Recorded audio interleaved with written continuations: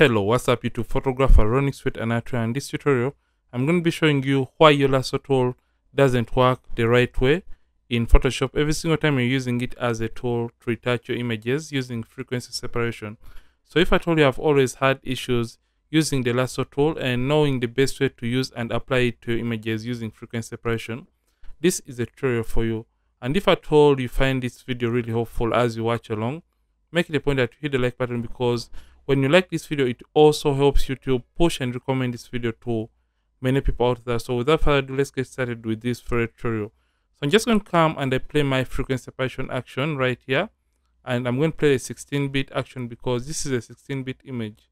So I'm just going to play it, and for the radius, you have to determine the amount of skin details that you want to remain with in your final retouched image. So I'm just going to take this all the way up, just like that, up to a point when the textures are just starting to disappear from this very image. So at around 7, that is when I'm just starting to lose out on the details or the textures. So remember, you have to be careful with this point, because this is going to determine the amount of textures that you're going to remain with in your final and retouched image. And I'm just going to come and hit OK, and the action is going to continue running and playing and create for me these folders. So the most important emphasis for this tutorial is going to be the lasso tool. I'm just going to delete the black and white layer. So when you're using the lasso tool, always you have to make sure that you select the low frequency layer, because it is on this layer that we want to get uniform skin tones in this very image.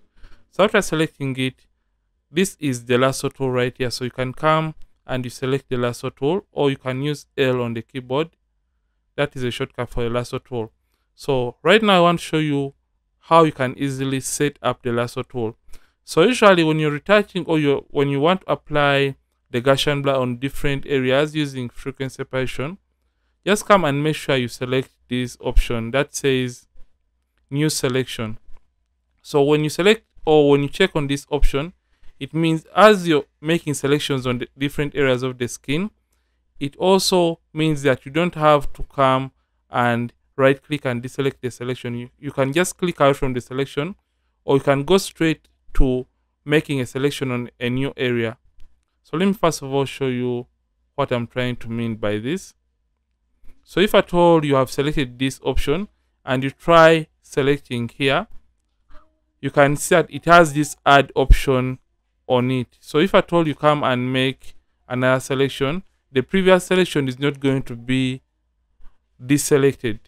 I hope you're seeing this. So in order to deselect this, you have to go through all the trouble of right clicking and coming to deselect, and you can deselect the selection.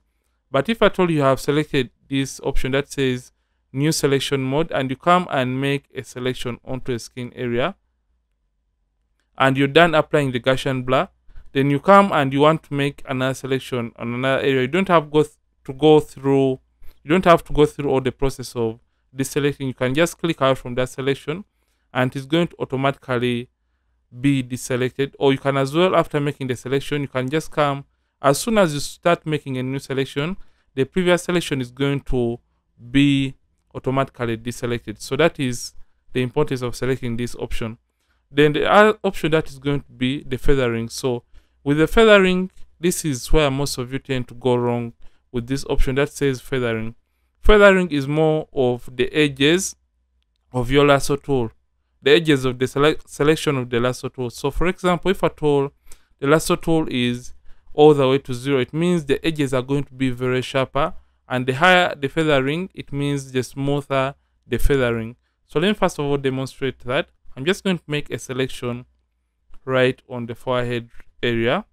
So if at all I want to see how smooth the edge is, I'm just going to simply press Q on the keyboard, and when I press that Q button, you can see that the edge of my selection is very sharp. I hope you can see how sharp this edge is, because the feathering is at 0 pixels. So I'm just going to press Q once again and deselect. So if at all I want the edges to be smooth, I'm just going to choose a radius of around 22, because this is what I tend to use, and I'm just going to make another selection. And when I press Q again, you can see how smooth that edge is. So if at all you're using the lasso tool, make sure the feathering is at around 22 pixels. So I'm just going to press Q once again. So after you have noticed and set that right? Make sure anti-alias is selected.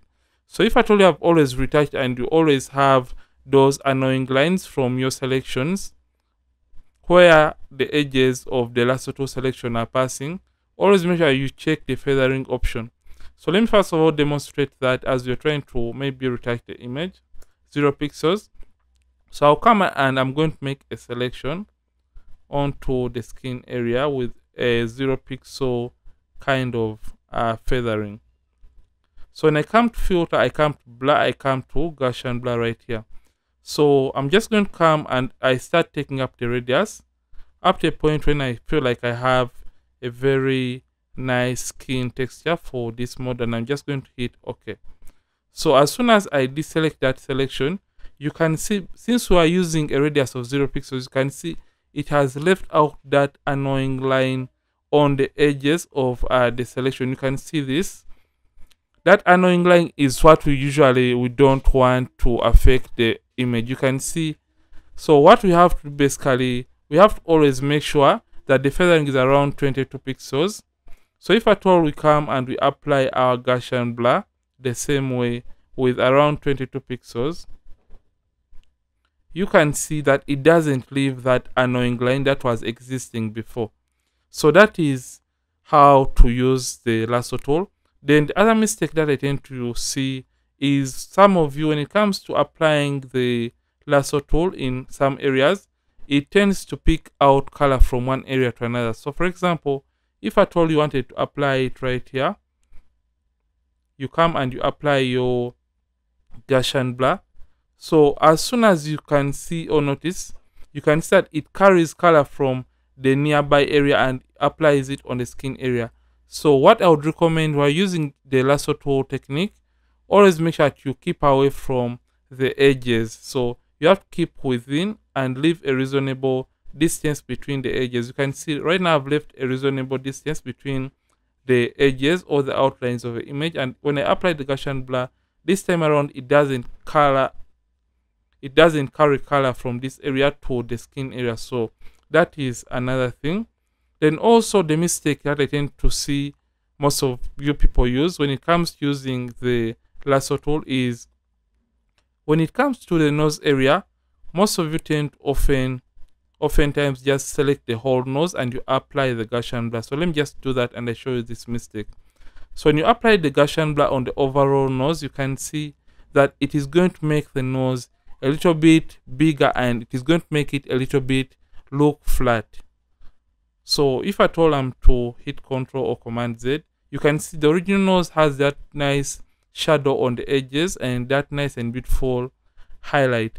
But when you come and you apply your Gaussian blur after selecting the overall nose, it is going to make the nose look flat and look a little bit bigger, and that is going to distort the original facial structures of a model. Remember, when you're retouching, we don't want to distort the original facial features or structures on the model's face.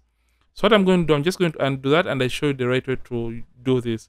So when it comes to the nose area, make sure you make a selection on these shadow areas like that. Right click and you apply your Gaussian blur. And also come to this side of the nose. You can come, make a selection, right click and apply the Gaussian blur. Then when it comes to the highlight in the nose or on the nose area, you can right click and you apply the Gaussian blur if at all you want to apply it. But always make sure when you apply it, it is going to be a little bit too much.